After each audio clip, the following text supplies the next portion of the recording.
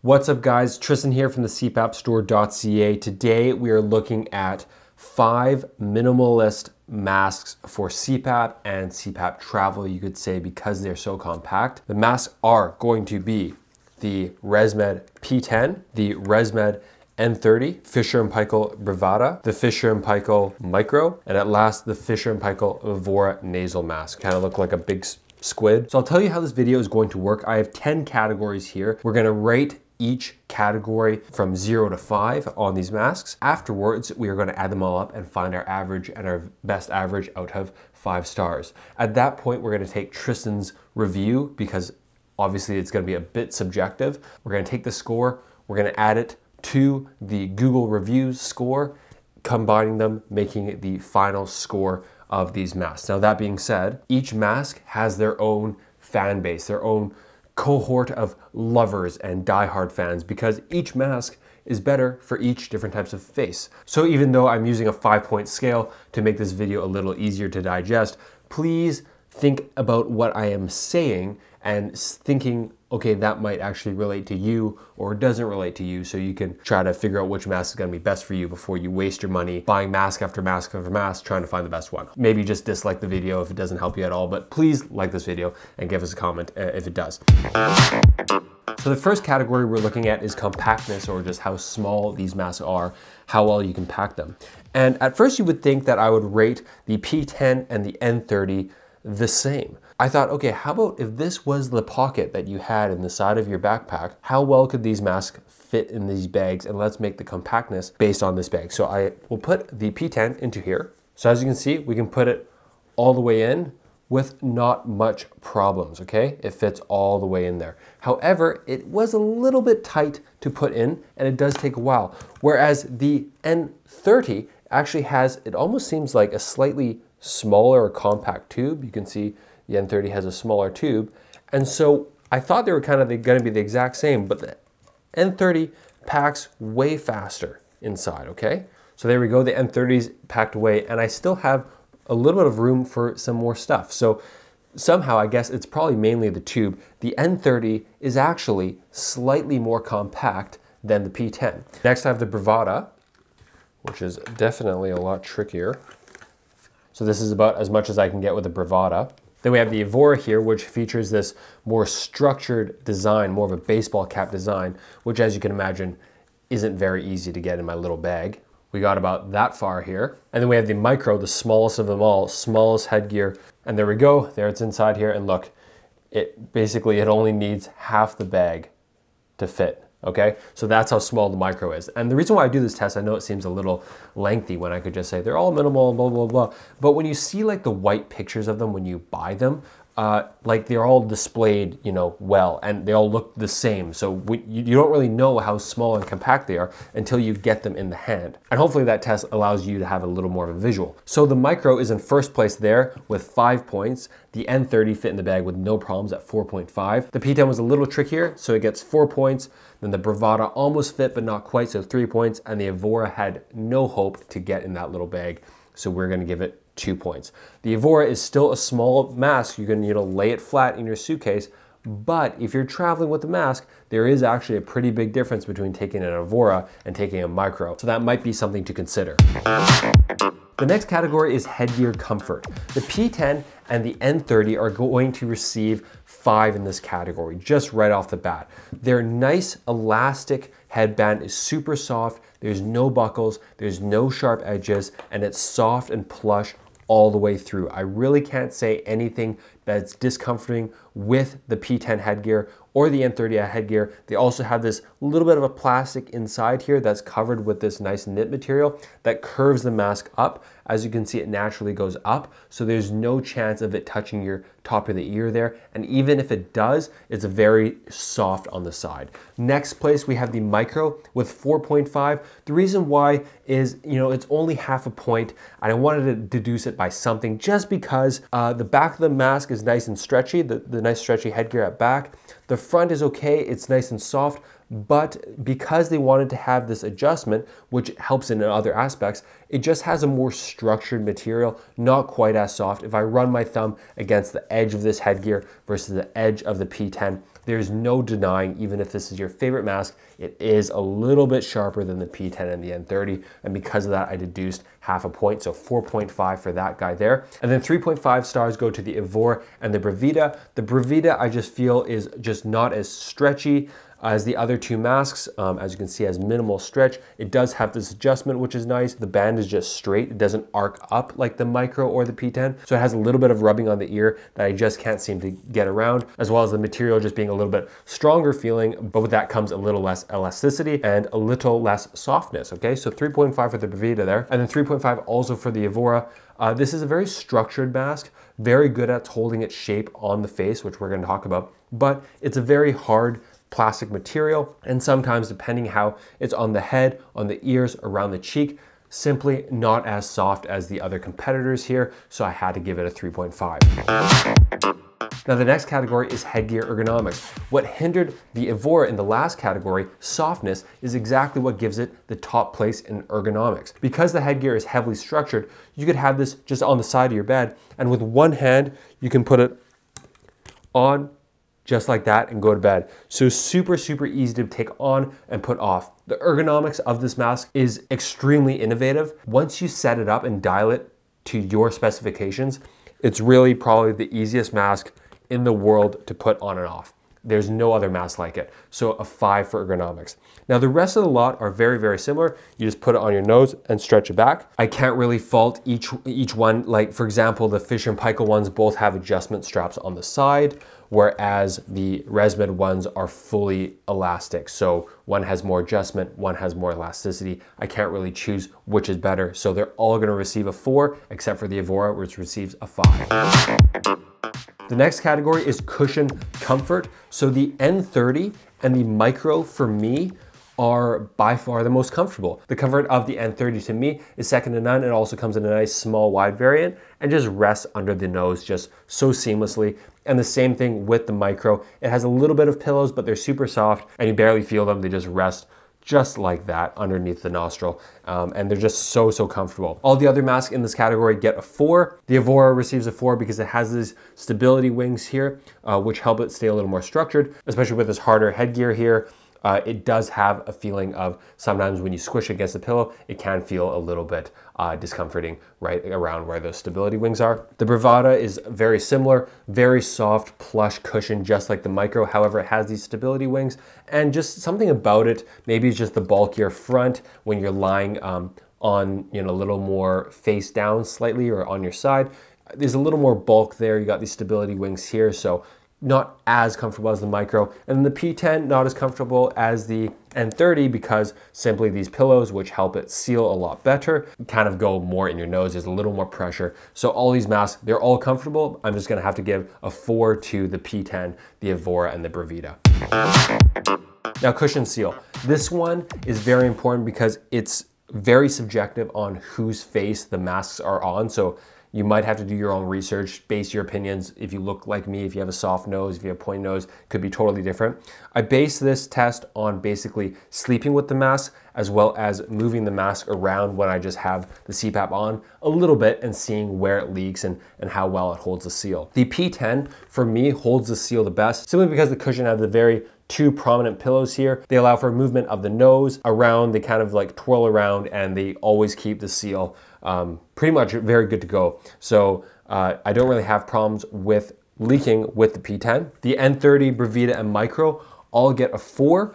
They're just not quite as good as the P10. I find that when you kind of lift up, when the tube has a little upward pressure, for example, if you're sleeping, it's caught in your pillow, or you have a tube hook and your neck's kind of tilt down or you moved it, I find that there's a little bit of leaking there with the N30, the Micro, and the Brevida, but nothing crazy, just not as good as the P10. And then lastly, we have the Evora. Now the Evora is a very hit or miss mask for seal leaking, so listen up. These stability wings here, them being hard and holding kind of this cradle in place, kind of make it perfect for a certain type of nose. So a lot of people who have more Caucasian pointier noses, a little more structured nose, their nose kind of plants right in there and it doesn't leak at all, and it's a great mask for them. I unfortunately gonna have to rank this a little bit lower than the others because the Evora doesn't fit with my nose very well. I just can't get it to hold a seal with a higher pressure. I would never use high pressure, but I tested all these with very high pressure to see,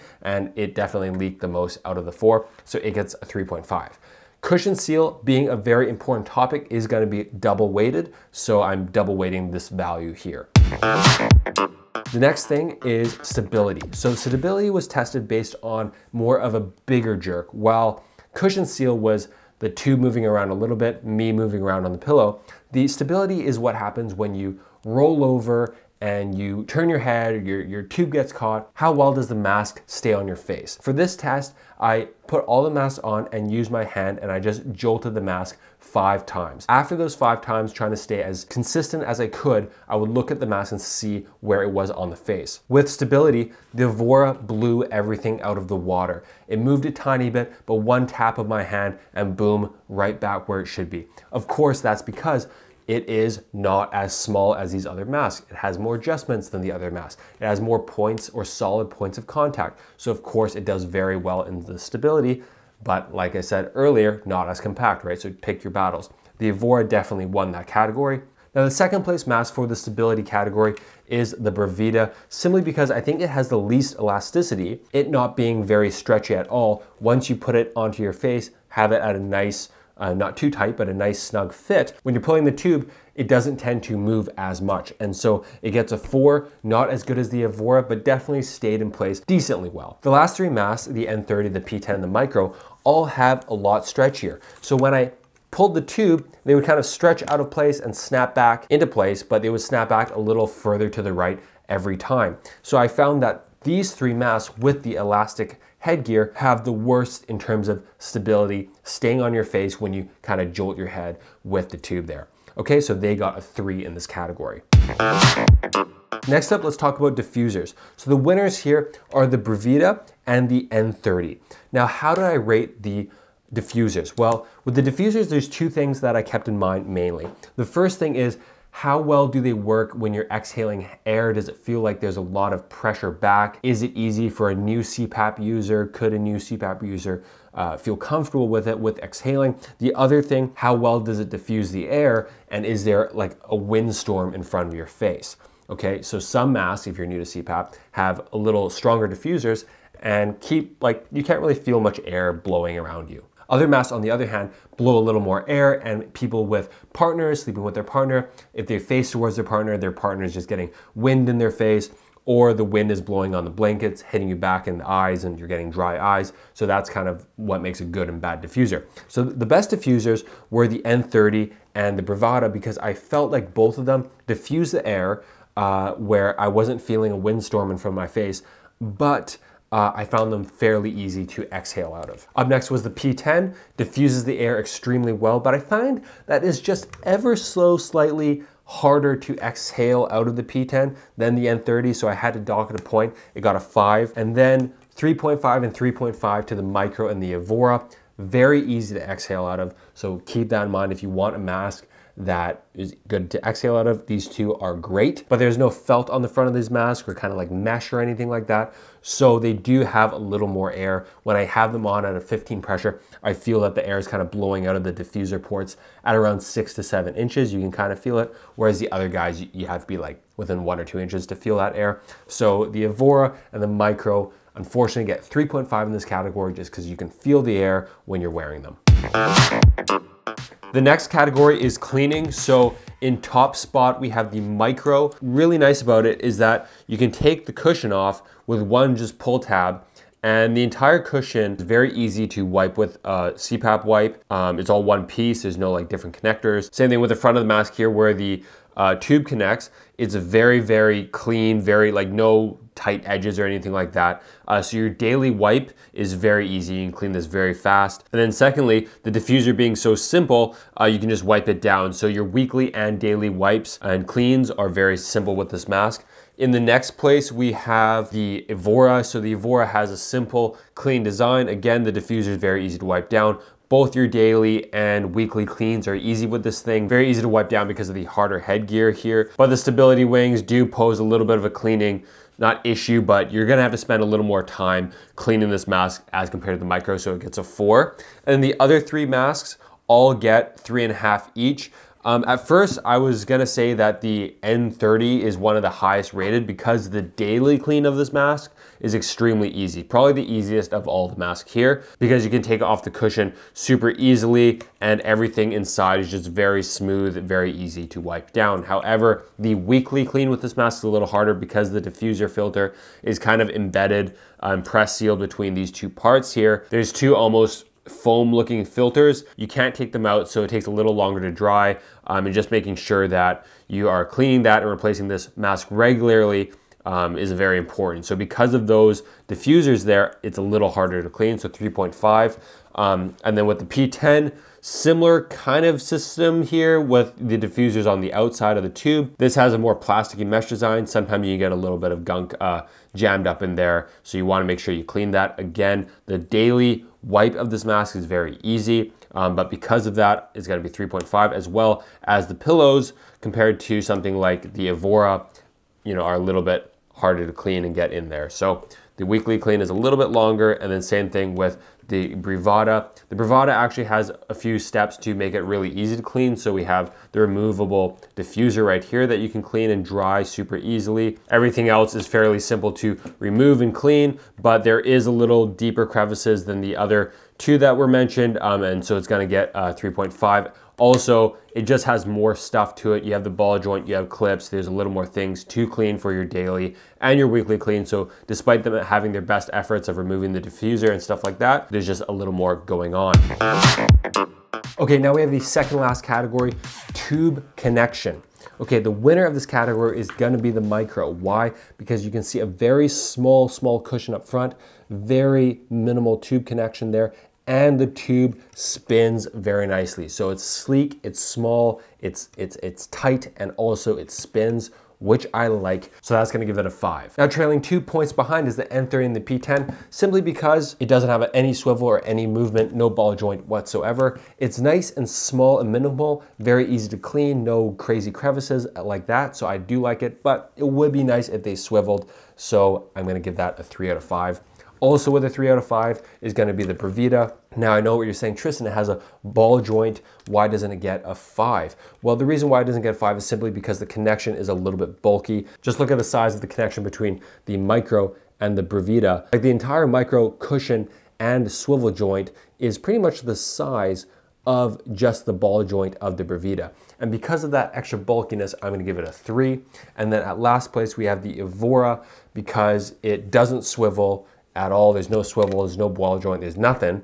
And it's pretty much just as bulky as a Brevida. So it's a little bit bulky, no swivel, nothing, 2.5. Okay, so 2.5 for the Evora, just 3 for the other 3, and then a leaping 5 for the Micro way up front. Now the last category is travel CPAP options.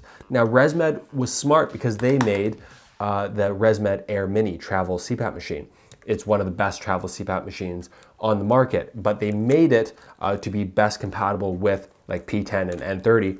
So if you want to use that travel CPAP machine with the HumidX humidity system, which doesn't require more battery power or anything like that, you're going to need to use the P10 or the N30. Now you have to have the like Air Mini Fit Pack for the P10 and N30, but if you are getting used to the P10 and the N30 at home, you can have the exact same experience out on the trails or hiking or camping or whatever, because you can have the same mask. Because of that, and because the Air Mini is probably the best selling travel CPAP on the market, I'm gonna say that the P10 and the N30 have 5 in this category, because they can use other travel CPAPs like a Z2, for example, but they can also come with the HumidX version on the Air Mini.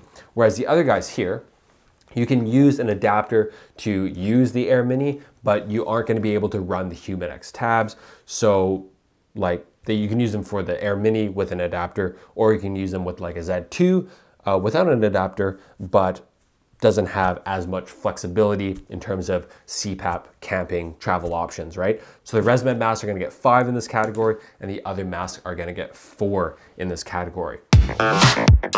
Bonus category, I forgot to add this earlier, but noise. This is really similar to the diffuser talk. So typically stronger diffusers are gonna have less noise. That's not always the case, but in our rating system, it seems to flow roughly in that way. I find that the P10 is gonna get a 5 because it is the quietest of these masks for me. It seals better, so you naturally have less noise every time it would have leaked. And also diffuser is pretty strong. Next place, we have a 4 going to the Brevida and the N30. Again, the diffusers work pretty well, minimal air going to your face. There's a tiny bit more noise I find with the N30 than with the P10, but they are still quiet masks. And then at last, we have the Evora and the Micro with their lack of strong diffusers, just basically being tiny holes. With the wind that is blowing around, hitting stuff, the blankets and stuff like that, blowing into your face, as well as the noise that extra turbulence, if you will, causes, yeah, they're just gonna be a little bit noisier.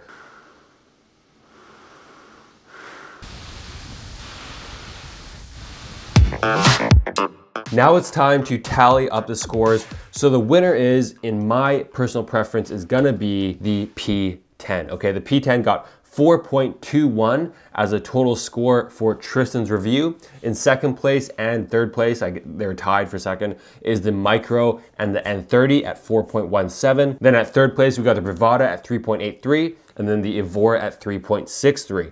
Now, when we look at the Google reviews, they are as follows, and they're actually pretty similar standing as my review, actually. So the P10 wins in this category as well at 4.5 for Google, then 4.1 for the N30, 4 for the Brevida, and then 3.8 for the Evora. And then the Micro is too new of a mask, so there's not any reviews on the mask right now when I'm filming this video. So just for calculation purposes, I'm gonna give it a 4.1.